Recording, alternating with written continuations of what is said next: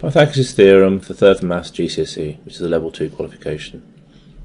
Here we've got a question that asks us to find the length of the line PQ. We know it's Pythagoras because they've been very kind to draw us a nice right angled triangle. We want to find the length of the hypotenuse. So we need to work out the lengths of each side. So we need to use the coordinates to tell us the lengths of the side. So this coordinate up here is at 1, 6. So that's 1 and that's 6. This coordinate here is at 9, 2. Oops, 2. So 9, 2. So this length is 8, because it's going from 1 to 9, and this length is 4, because it's going from 2 to 6. So if we want to work out this length of PQ, that squared is equal to 4 squared plus 8 squared.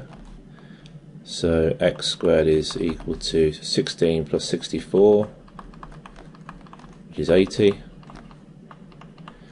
So we want to find the square root of 80 to get our answer. And finally we're asked to do it with 3 significant figures, so we do have to put into the calculator. Normally we would just leave it as a square of 80, or actually simplify it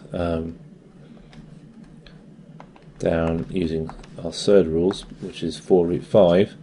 But because it's asked for 3 significant figures, we need to convert that into a decimal, so 8.9442719, and then 3 significant figures, starting from the 8, we've got 1, 2, 3 significant figures, so we chop the number off there, and we would round up from this number, but this is a 4, so we don't round up, we just leave it as 8.94.